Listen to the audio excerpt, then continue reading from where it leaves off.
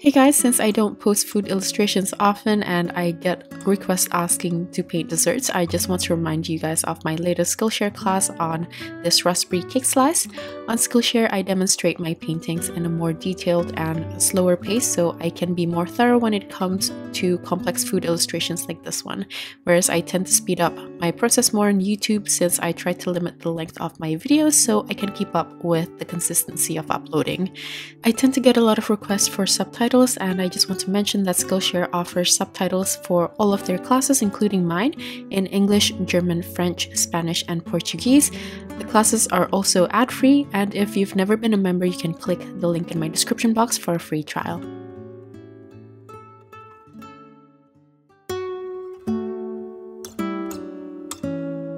Hi everyone, this is Nia and today I'll be painting a mini Christmas bundt cake. Let's get right into it and let's begin by sketching it out. On the bottom left side is the reference image that I used to create this, and then I'll be adding elements to make it a bit more Christmassy. It's always easier for me to start with straight edges, so I drew out like a pretty chubby looking trapezium, and then I rounded the corners, creating the base shape of the bundt cake. I just want to make sure that everything is centered first before I add on the details. Once it's centered, I want to make sure that the shape is nice and neat, and I also want to make sure that the sides are more or less even. Here I want to divide up the sections where the whole of the bundt cake is at the top, the middle, and then the bottom where the color of the cake is more yellow.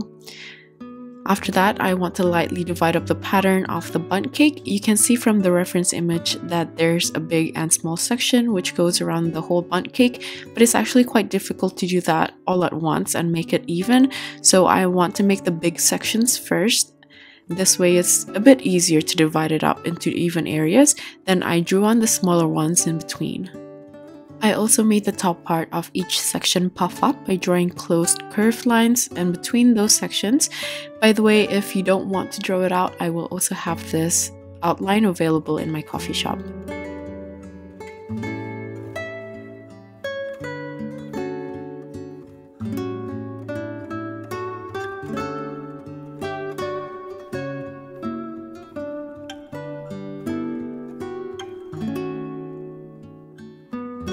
I want to also do the same by connecting each of the sections with curved lines at the bottom, and this will just separate the two sections of where the cake touched the pan as it was baking and the bottom where it puffed up.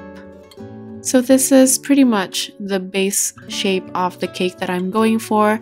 Next, I'm going to add icing dripping down the cake, and I want to make sure that this icing look a little bit more thick, so I add an additional line at the top and then erase the cake outline.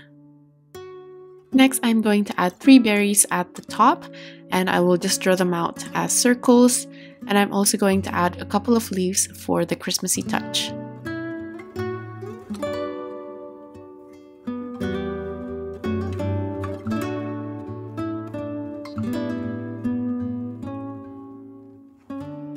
Before I paint everything, I just want to make sure that the lines are as clean as I can make them.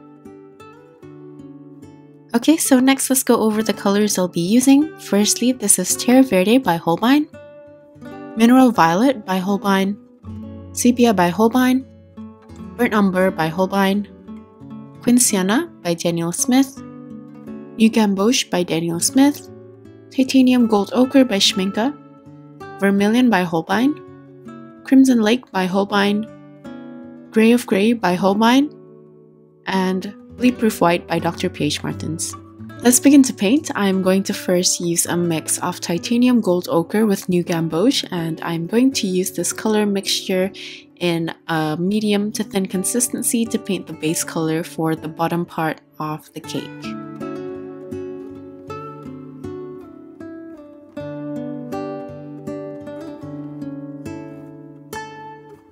Next, I'm going to add a touch of burnt umber to the color mixture, and I'm going to use this to paint the left side, which is where the shadow is. And I'm still using a thin consistency here, and I'm going to slowly build it up.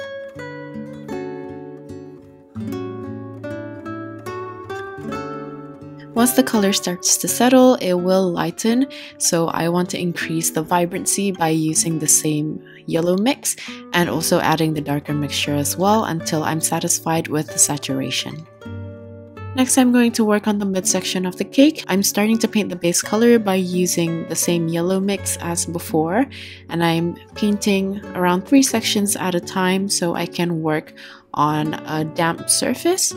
While the surface is still a little bit damp, I'm going to add a mix of Quin Sienna with burnt umber to the previous yellow mix, and I'm going to dot it in while leaving out some of the top section yellow and also where the connecting line is. Now I'm going to apply the same yellow color for the rest of the cake. I'm using a medium consistency to a thin consistency still. To apply the paint, I like to tap it in. This way I'm going to create a bit of an unevenness since some areas might have more paint than others.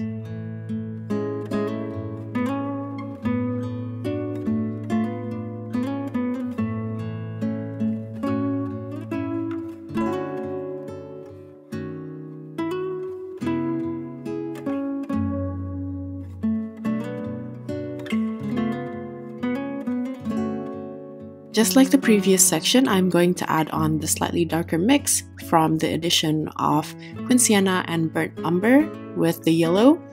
And as you can see, I left out the connection line so we can keep all the different sections separate. Next, I want to darken parts of the line. I'm using the same mixture but in a slightly thicker consistency of the Quin Sienna and burnt umber with less yellow, as you can see. I'm painting the top part and also the little section so I can make them a little bit more bumpy looking. Then I soften some of the blend using a clean damp brush. On the right hand side of a couple of these sections, as you can see from the reference image, there's a slight reflection of light. So I use a really thin consistency of mineral violet that's barely visible to just indicate those areas. Next, I want to build on the color and the texture. I'm still using the same mix but just layering it on. This is from burnt umber and Quin Sienna. Here I'm trying to indicate the darker areas and also trying to define those sections to build the form. So I'm placing it between the lines on the right hand side and minimizing the amount of dark areas in comparison to the left side where I place it on larger areas as it's in shadow. I'm also going to do the same thing for the line at the bottom, but this time I use a slightly darker mixture with Quin Sienna, burnt umber, and a little bit of sepia this time. This is something that I'm just going to keep layering on little by little while tapping my brush to keep the really subtle texture. And while doing this, I also want to leave out a bit of that light area where I've indicated the purple highlight. As you can see, I'm always layering very lightly within consistencies so I don't accidentally overwork an area, and it leaves more space for mistakes if you accidentally paint over parts you're not supposed to. On the right hand side, I decided to add a little bit more purple to the reflection so it's a bit more visible and it will remind me of the spatial indication. Next, I'm going to intentionally add on larger textures. As you can see, I'm using the previous mix but with added sepia to darken the color, and I just add on dots, then soften one side of those dots in random places. Next, I want to accentuate those textures further, and I'm working on the section in the middle first by using a mix of burnt umber and Quin Sienna. And what I'm trying to do is to go around those little tiny sections that I've dotted earlier and then softening the surrounding area. After that, I'm going to work on the areas on the right hand side, so I remember to keep working very lightly with the same color. And even though I didn't paint on freckles in those sections, I'm just going to paint using the same color for the rest of the area while leaving out the purple reflection. Now I'm going to go back to the midsection again, and I'm still using the same color, but I'm adding it more to the left hand side because I want that part to be more in shadow, and I also want to bring up the saturation. And then I'm going to apply the same thing for the sections on the left as well. As you can see on this section, I'm using a slightly thicker consistency, and I also left out some white negative space for the base color to show up. Then I'm going to keep building on the shadows using the same mixture with added sepia this time. I'm going to place this on the lines, especially for the sections on the left side of the cake. As I'm slowly building up the layers and depth of color, I'm always looking back and forth to the reference image to give me ideas on where some of the textures or certain shadows are. It's not something to copy fully or accurately, it just gives me some ideas on how to further enhance the detail of my painting. You may also notice that my cake in general looks a bit more round than the ones in the reference image. This is completely by choice and it's just my interpretation of the painting. Yours doesn't need to be as round and you can make it as true to the reference image as you would like. Going back to the painting, on the right hand side, I want the color generally to have more of a yellow tint to make it a bit lighter, so I'm going back to the first mix of new Gamboge with titanium gold ochre, but at the same time I also want to build on the shadows, especially on the lines since they're the deepest areas. Going back to the left again, I'm going to use the dark brown mix with added sepia, and I'm placing a slightly thicker consistency on the left of each section and slightly lighter consistency on the right side of each section, whilst leaving the mid portion lighter, and this will create the round form of the bundt cake. I also use the same mix to glaze over the large textures to warm the tone a bit more since they're quite muted in relation to the rest of the cake. So here I'm just going to keep layering on more color little by little using the same method until I'm happy with the distribution of color and values.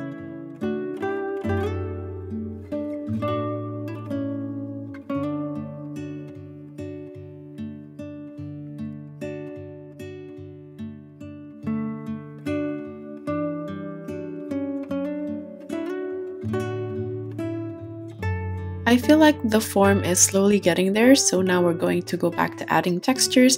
I'm using the same dark brown mix from sepia, burnt umber, and a bit of Quin Sienna to just paint on more dots. This time I'm painting really tiny ones and I'm placing it around the top part of the cake. Since I've left out the bottom of the cake for a while now, it's looking quite plain in comparison to the top. So here I'm adding a bit more saturation using the yellow. This time I added a bit of the brown mix to the yellow to make it a bit more muted on the left. Then I use a thin consistency of the dark brown mix and I switched to my tiny brush here to paint really small textures.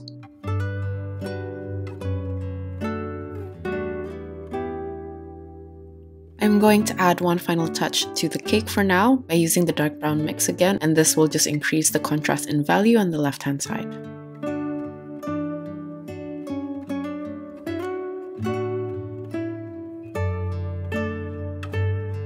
I'm fairly happy with the cake for now, so I'm going to move on to paint the icing. For the base color of the icing, I use a mix of gray and titanium gold ochre, and I'm going to use a very heavy load to spread this color around in a thin consistency.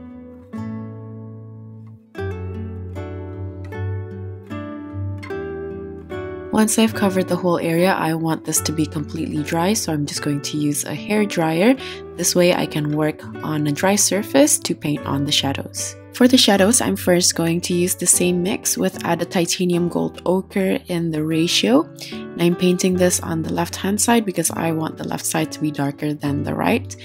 And just like the cake portion before, I'm placing most of the shadows on the lines where the section of the cakes are, and then I'm going to soften the edges using a clean damp brush. For the shadows on the right hand side, I'm placing it on the lines just like before, but I'm painting it on a smaller area in comparison to the left because I still want the right side to be lighter than the left.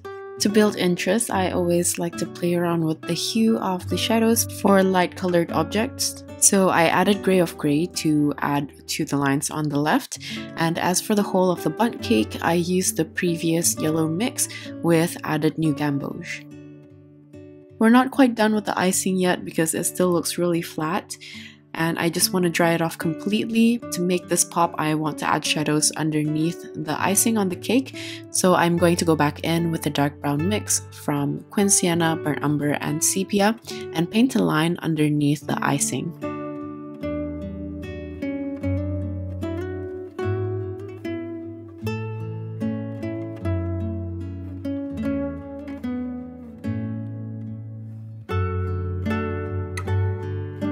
After I finish painting on the line, I want to soften some areas, and I also want to extend the shadows using a slightly lighter brown from a mix of Quin Sienna and burnt umber, and I also want to soften the edges. With the color that was left on my brush, I'm just going to add this to parts of the shadow on the icing for a little bit more hue variation. I also added this to the whole of the bundt cake. For more variation in the hue, I also add a really thin consistency of mineral violet mixed with gray of gray, and also a touch of new gamboge.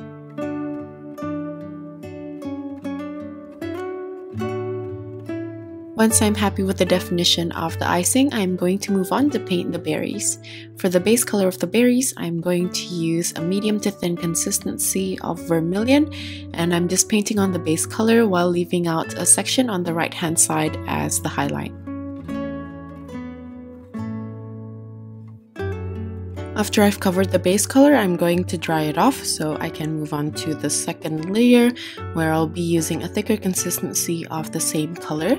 I'm painting this using the same approach by leaving out the top right hand side of each berry with negative space, so now the white highlight and parts of the base color peeks through.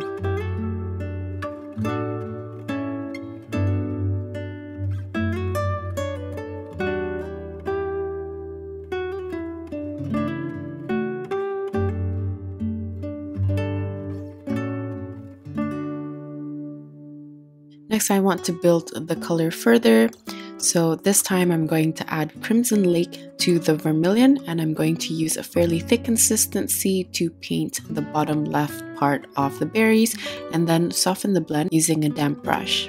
If you notice, I also switched to my smaller brush here to make it much easier to control the areas where I'm painting. If I feel parts of the highlights are a bit too big, I would soften the blend just by using a clean damp brush and to make the area of the highlight smaller. After this, I want everything to completely dry so I can see which areas have faded. As you can see, the one in the middle is a bit too light, so I added more vermilion, and I also add a slightly thicker consistency of the Crimson Lake mixture, this time with added sepia, and I place this for the darkest shadows. For the base color of the leaf, I'm going to use a mixture of Terre Verte with new gamboge in a light to medium consistency. I actually finished painting the leaves, but I realized I forgot to record this. So you'll see the finished result here, but I'm just going to erase it so I can show you the steps again. So this is as much color as I can take off. Here I'm just starting with the base color again, and I want this to completely dry before adding on the details. Once it's completely dry, I'm going to add Terre Verte in the ratio to make it a bit more green, and I'm using a medium consistency here to paint the midrib as well as the veins. For the veins though, I'm painting thick lines, so I leave out some negative space in between. Next, I'm going to build the value further by adding more Terre Verte, this time with a bit of mineral violet to darken the green. I'm placing the color the same way, but I'm using a thicker consistency at the bottom, and I use a slightly thinner consistency as I get towards the top until I reach the very top with barely any paint left. Then I'm going to add more mineral violet in the mixture to paint the darkest areas of the leaves, including the area in between those two leaves. For the cast shadow, I'm going to use a mix of sepia with mineral violet in a very thin consistency first, and then I'm going to build up the color as I get closer to the cake. Here, as you can see, the surface of the paper was a bit too wet and it wouldn't take more color, so I dried it off completely so I can add a slightly thicker consistency to make a smoother gradation with more contrast in value. Lastly, I'm going to add highlights to the icing and make it look more shiny. For this, I'm using a medium to thin consistency of bleed-proof white. I'm placing it on the top of the cake as well as the right-hand side of each section and then softening it with a clean damp brush. After that, I'm going to follow it up with a slightly thicker consistency and place it at the curve of each of those sections as well as the right-hand side. And that's pretty much it for this Christmas bundt cake. I don't usually paint in this much detail for YouTube, but I hope you guys enjoyed it nonetheless. Like usual, all the list of tools as well as my social media links will be in my description box with the link to the outline as well. If you guys are still here, thank you so much for watching till the end, and I'll see you at the next one. Bye!